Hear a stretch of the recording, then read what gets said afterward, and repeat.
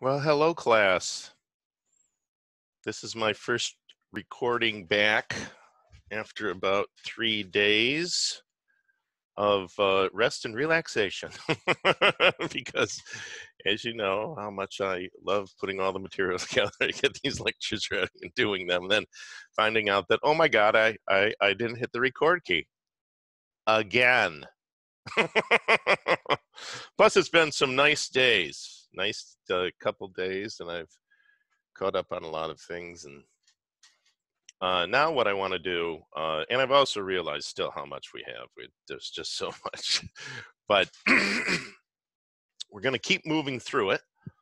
And it's all very, interesting and important stuff to do, both in electrostatics, which is still sort of what we're moving through, although, I always jump forward to Maxwell's equations. I always jump backwards to epsilon equals epsilon sub r times epsilon sub 0. Let's write that down. Epsilon equals epsilon sub r times epsilon sub 0. So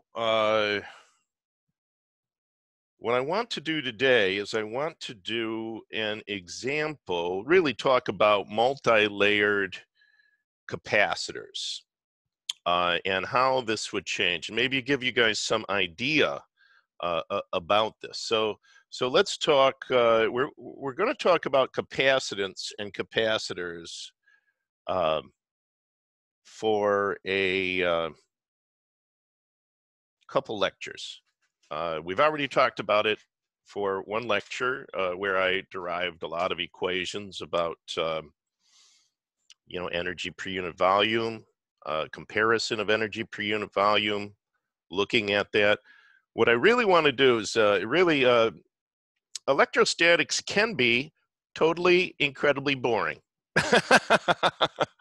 Or if you look at the applications of it to what you're going to probably be doing, or things that are going to come across your desk or whatever in your whole career, your 40 years as an engineer, capacitance and capacitors are really the manifestation of electric fields, right? Of static, planar electric fields.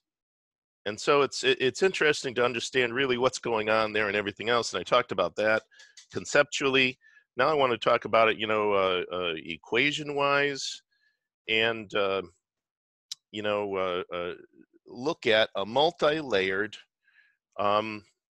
capacitor. And I think that's probably the best way to get into it, so that you can see what we're doing here. And the reason that I'm working with a multi-layer capacitor, a three-layer capacitor, a serial capacitor. All right, so what we have here is we have 3 layers, and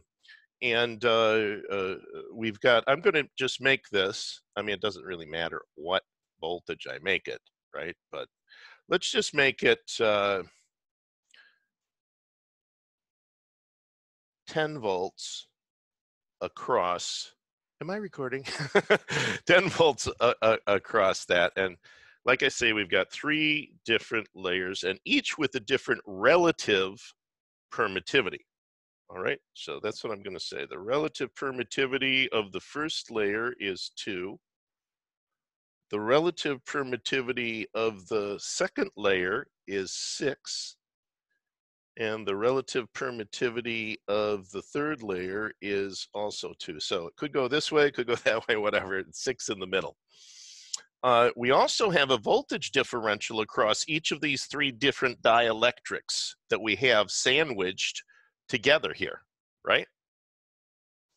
So I'm going to put a couple, well, we'll talk about that later, but let's just look at the voltage first. So we're going to have, we've got basically 10 volts here, right? And we've got 0 volts here. Well, how does the voltage then change as it goes across these 3 dielectrics trapped between these 2 copper plates, right? How does it go? Well, I've got a voltage differential, right, across that first one. I've got a voltage differential across the second one, and I've got a voltage differential across that third one. I'll call that 1, 2, 3, right? And then we also have the flux, right? Because the flux through here, through these three things, is got to be the same, right? So the flux, and I'm saying that they're all the same cross-sectional area. So let me see if I can sort of draw this in 3 dimensions now, right? So they all have the same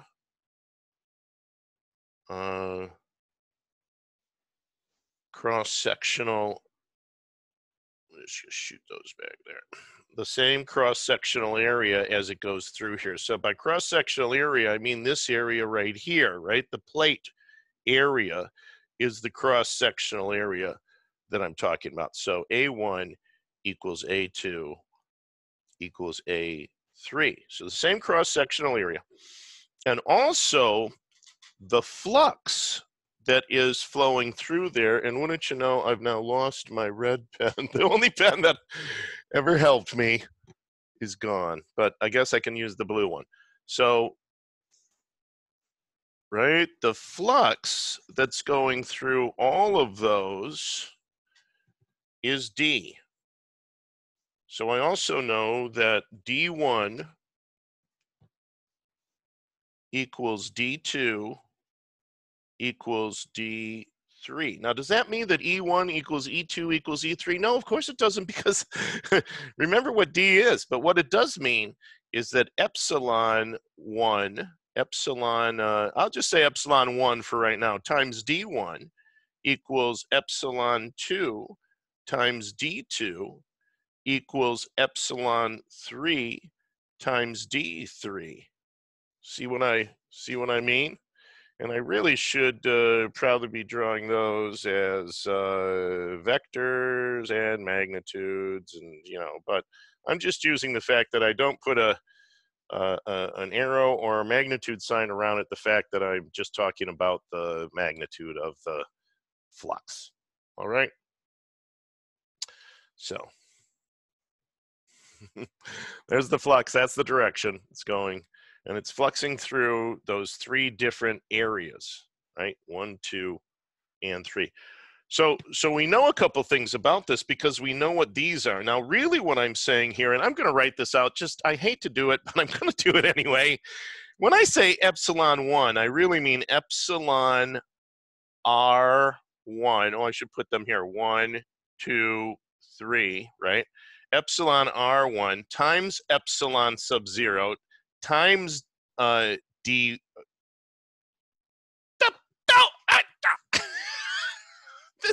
See, I just start and already I make, where is it? Where is it?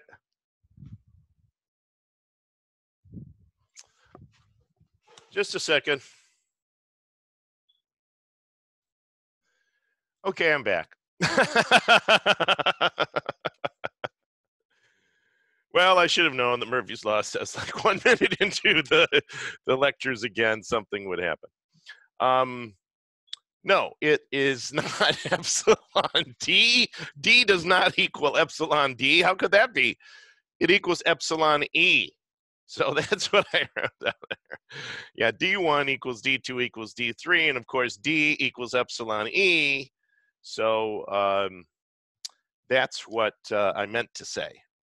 And so I've got epsilon E1 times epsilon E2 times epsilon E3. And then what I was starting to write down was that this is epsilon R1 times epsilon 0 times times E1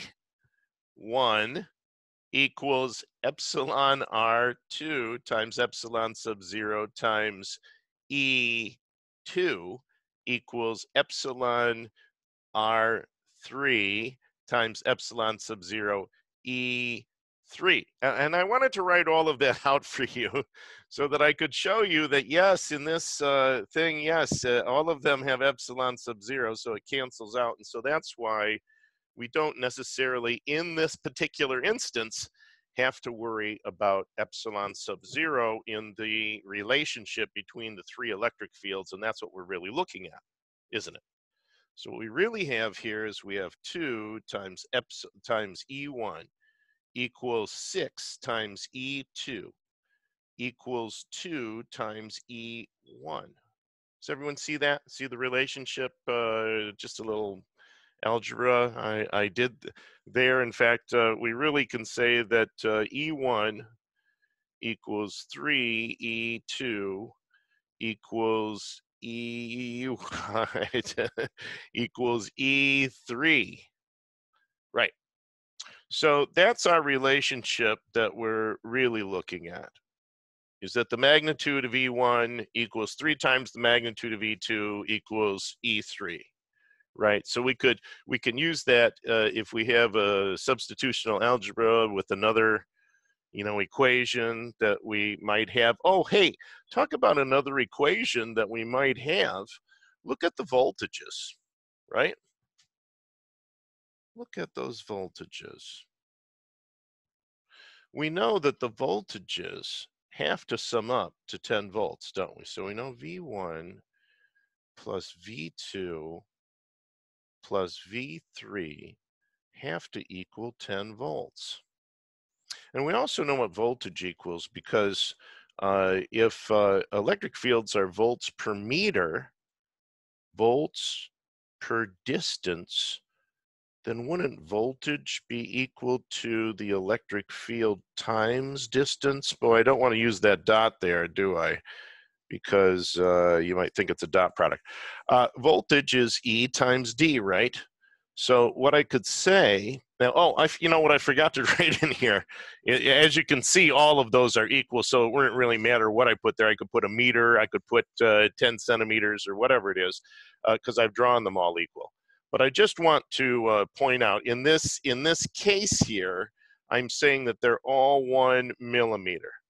The distances between this, just being realistic, we could talk about what the electric fields are in there too. Once we figure out what the electric fields are, we could talk about what those are and if those would be greater than the electric breakdown strength, the dielectric breakdown strength for any of these 3 particular dielectrics that I've got here. But I'm sure they're not going to be. Right, this is relatively thick, 1 millimeter. So what we've got here when we look at it is, but I've just put them there so that, is we've got the electric fields then, don't we? So we've got E1 times 1 millimeter, 0.001 meters, right? Plus E2 times 0.001 meters plus E3 times 0.001 meters. And you might say, well, why didn't you just take that 0.001 meters out of there in the beginning? Is because I didn't want to lose anybody, because I'm really saying my electric field strength times the thickness. Electric field strength times the thickness, that's what the voltage equals across each one of those, right? And we know that equals 10 volts. So let's take that out of there now.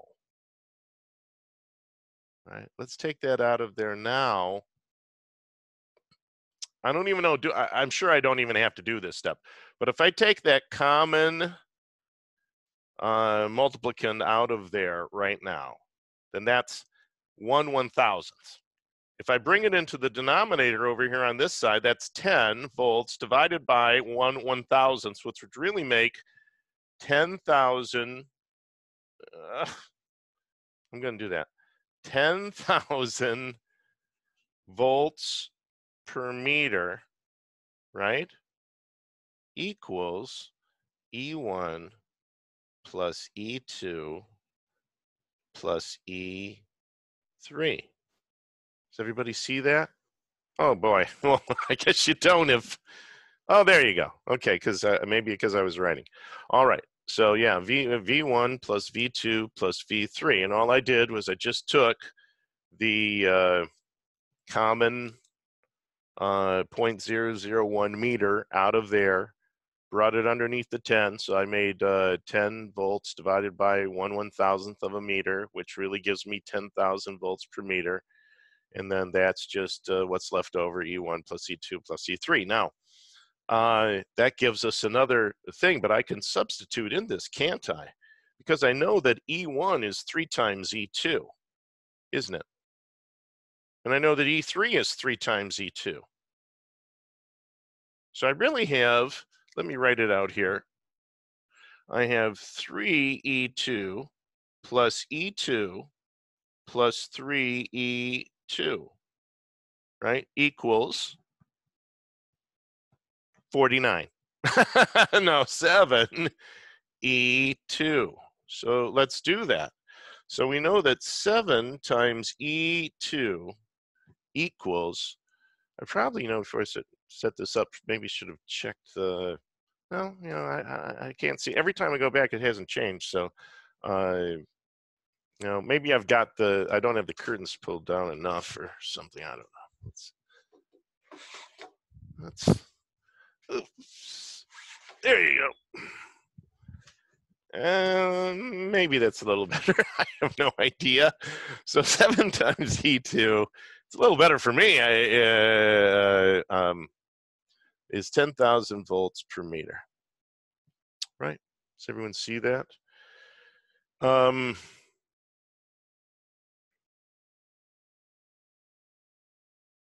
So if I want to find E2, obviously, E2, or the magnitude of E2, we know the direction of E2 anyway. It's all down.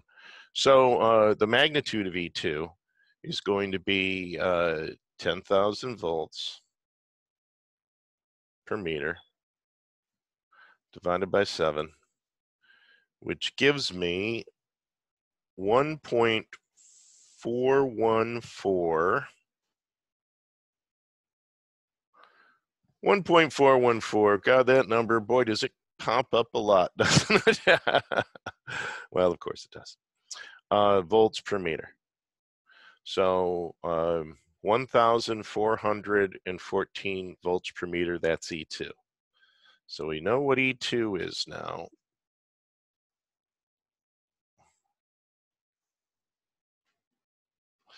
And what is E1 and E3,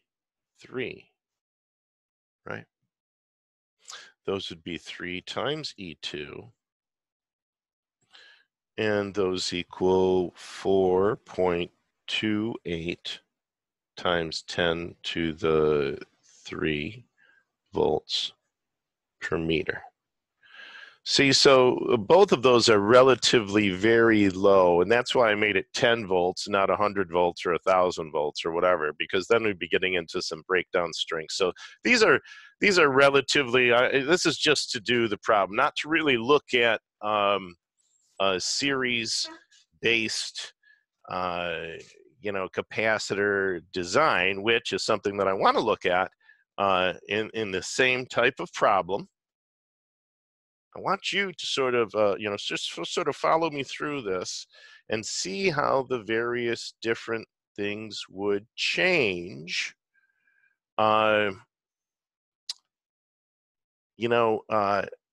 If we use different materials, or if we had, I shouldn't say if we use different materials, I really should say if we use different materials, or we had different materials, and that's what today is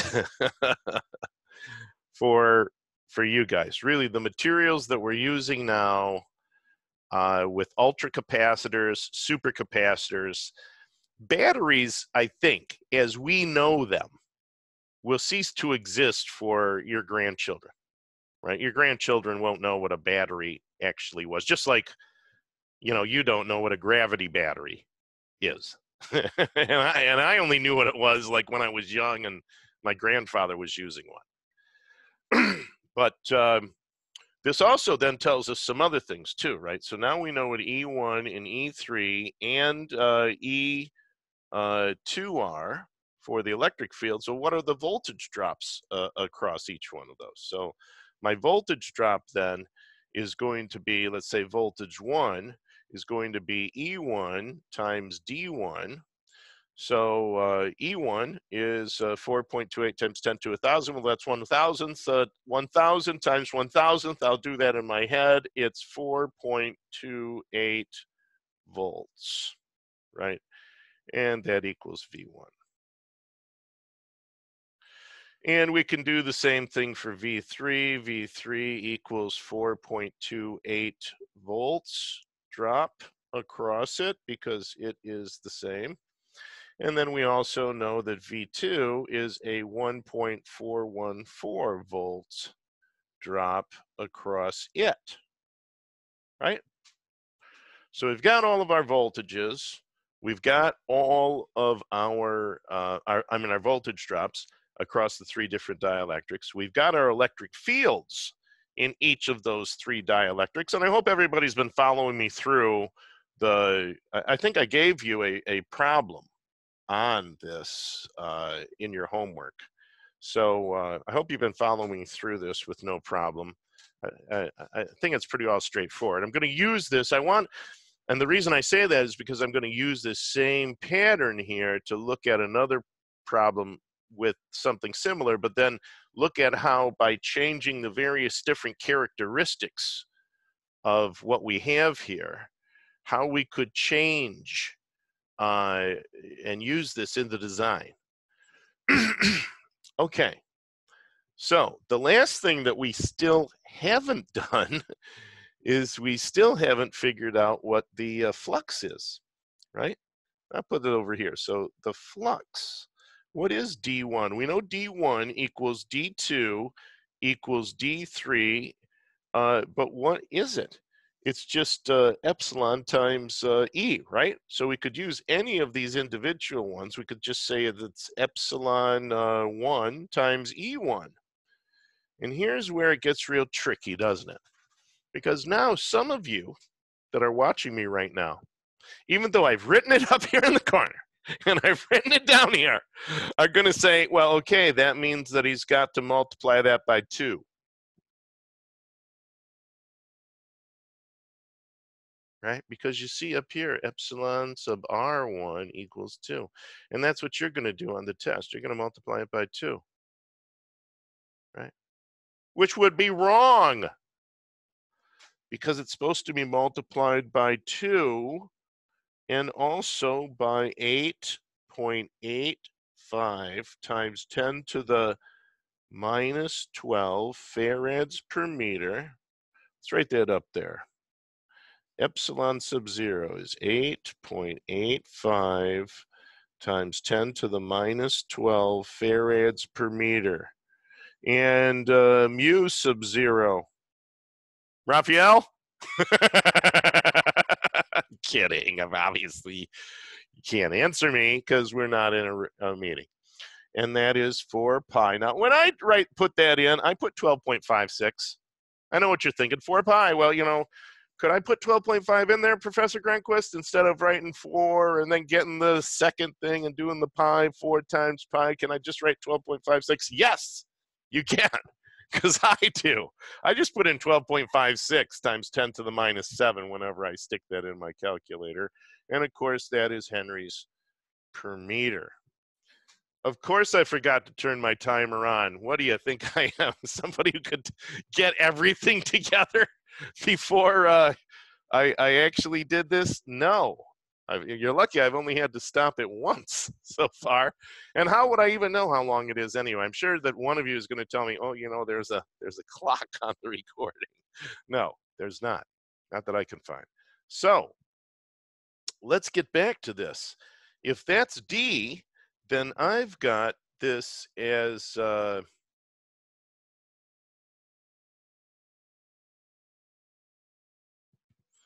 7.57 times 10 to the minus 8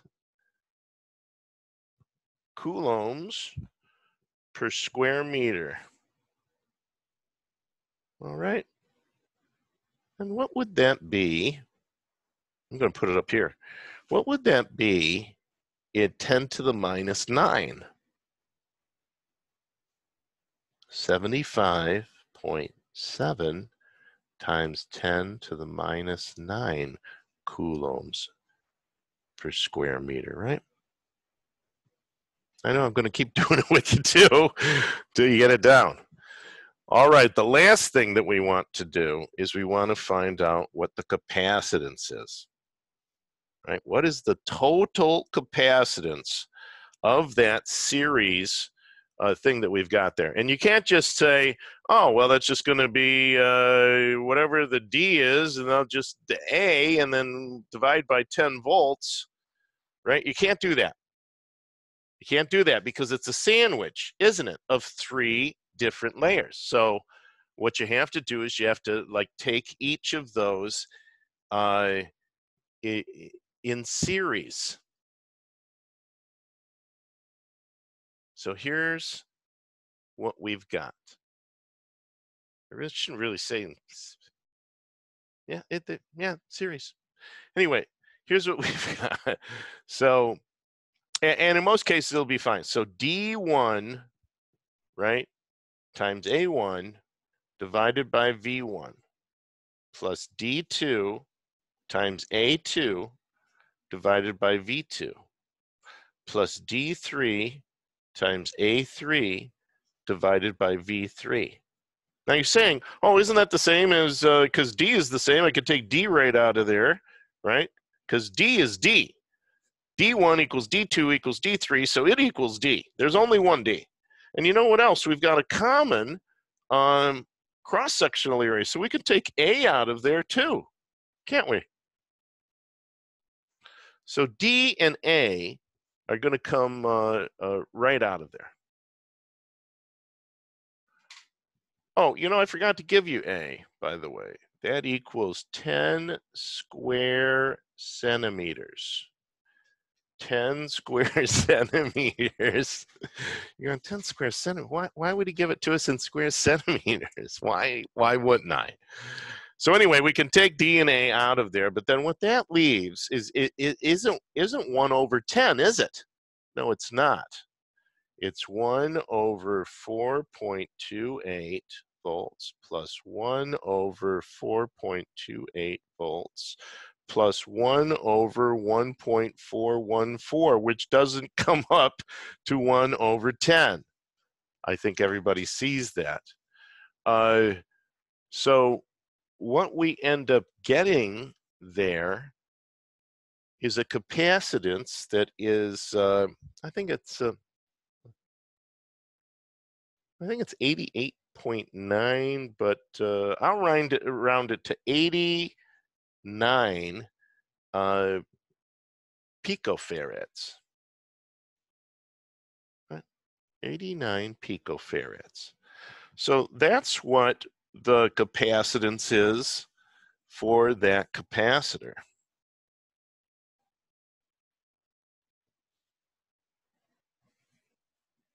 In fact, we've got 2 things. We've got the capacitance here, right? And we also have the flux. Don't know how I can do that. I'll do that.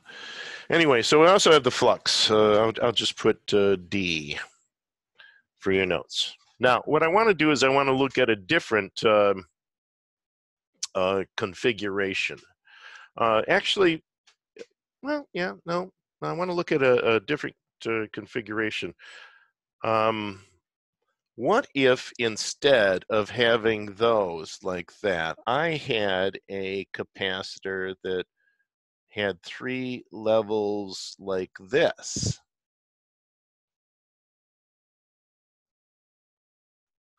The first one was 2, just like that. The last one was 2, but the one in the center was 15,000 relative permittivity, right? So instead now we're going to keep all the other parameters the same right now. I'm going to look at the difference of them, you know, later on, but we're going to keep all the other parameters the same, 10 square centimeters. Oh, hey, you know, I forgot to actually work this out for you, didn't I? Because of the D and the A and everything else. That's what I wanted to do. Let me do that. So C total. So we've got D. That comes up to Oh God, I forgot to put E1 in there. Where's E1? 4. So let's do this. Times E1, which is 4.28, times 10 to the 3 volts per meter, which is supposed to have been in there because this is epsilon. I got too carried away with multiplying epsilon sub r and epsilon sub 0 that I forgot to put E1 in there. But these three together, believe me, add up to this. 10 to the minus 8 coulombs per square meter, or 75.7 times 10 to the minus 9 coulombs per meter. All right? So that's all right. But then when we come back down to this and we want D, so that's still going to give me the 7.57 times 10 to the minus 8 coulombs per square meter, right? And then times A. Now, I've got 10 square centimeters, don't I? How do I change that? How do I change 10 square centimeters? Well, I've got to have, right? When you think about it, we're taking centimeters. Well, how many centimeters? Do they go in the top or the bottom? No, I've got 100 centimeters to 1 meter, don't I? But I've got to square that because I'm talking in terms of square centimeters that I want to get out of there. So I've also got to square this, which is 100, so that makes it 10,000, right? Does everyone see that? And then I multiply it by the 1 over 4.28 plus 1 over 4.28. Those are the voltage drops, plus 1 over 1.414 volts. And that's what gives me the 89 picofarads for that. All right. Now, having done that, I've just about used up all of my sheet of paper. But here's what I wanted to do. You know, if we look at that, then what we can really say is that epsilon or E1 equals 7,500 E2 equals E3, right? That is one. That becomes one of our independent equations that we have up here, except all of a sudden 3 turns into 7,500. Do we have material like that? Do we have material that could do that? Yes. We've had that material for a long time, but it's had such a horrible breakdown strength, we never could use it. What's happening now is we're getting materials that have higher breakdown strengths, but still with high permittivity, and that's what we're going to see. You know, there are a lot of rare earths on the moon, and that's why we're going there. In addition to so many other good reasons. Now, so we've got that. And then let's look at the actual voltage across here, right? If we just kept it the same as we did, then what we really could say is if we looked at those, you know,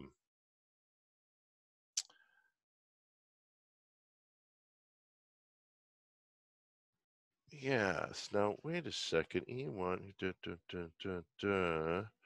and that would be 7502, wouldn't it? So what that tells me is that E2 is going to equal 10,000 volts per meter. I think everybody's following me here. Or no, you're asleep. That's right. 10,000 volts per meter divided by 7,502, right? And what that gives us is, oh God, I didn't write it down here. Oh, 0.666 volts per meter.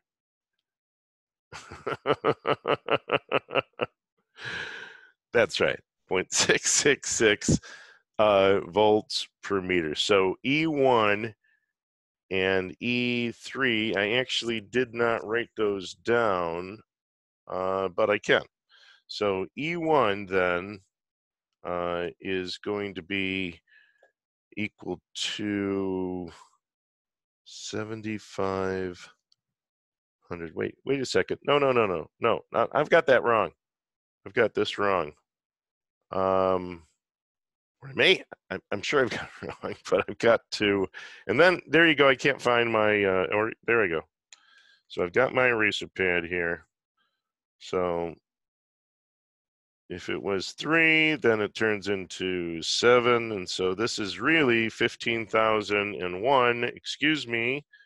I actually get the answers right. I forget to write down because I don't do these intermediate steps. I'm just doing them, on the calculator. 10,000 volts per meter divided by 15,001. That's what I meant to say. That's right there. This is the perfect combination. But when we work it into here, 7,500 plus 7,500 plus 1 gives me 15,001, and that's why it comes out to 0.666. Actually, 7 would actually be the real number probably because, or no, it's 0.666. Right. So E1 then is going to be, and E3 is going to be 7,500 times 0.666 volts per meter. And that's got to give me like 4,999.15.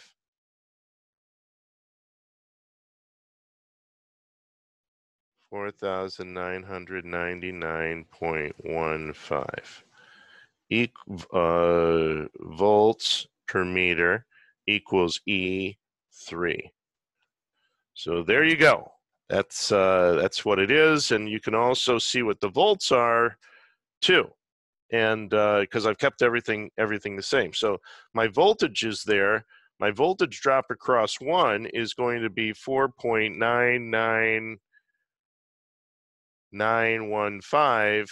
My voltage drop across 2 or 3 is going to be 4.99915. And my voltage drop across 2 is going to be 0.666 volts.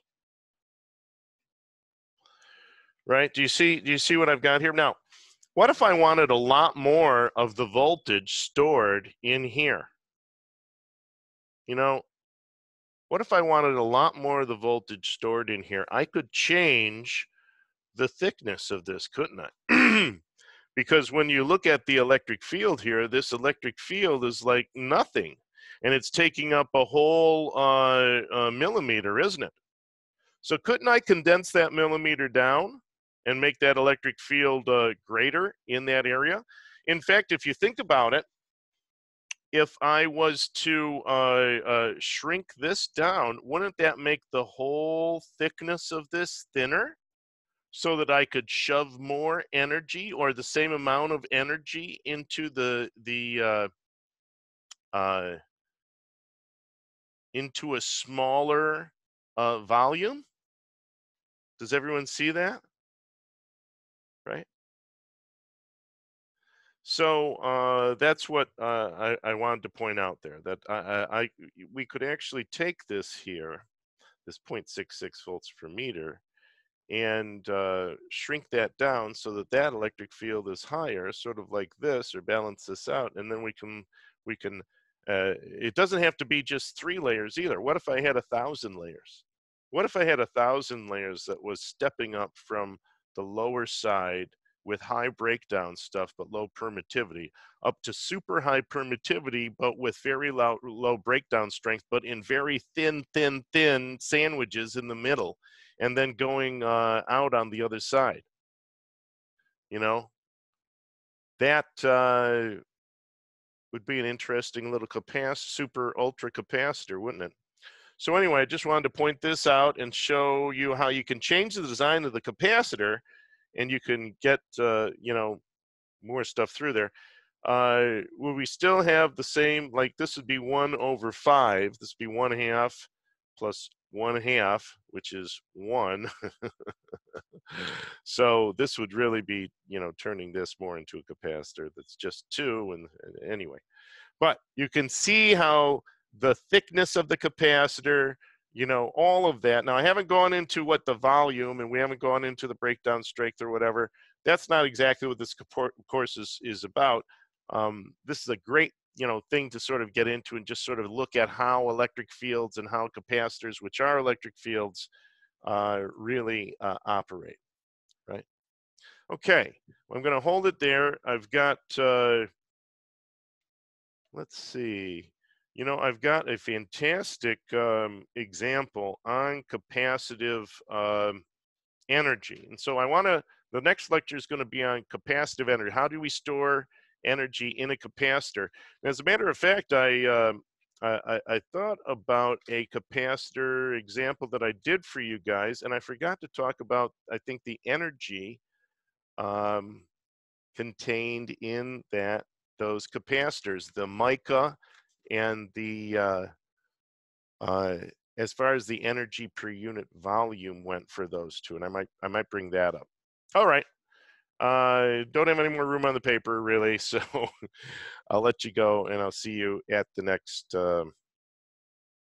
lecture.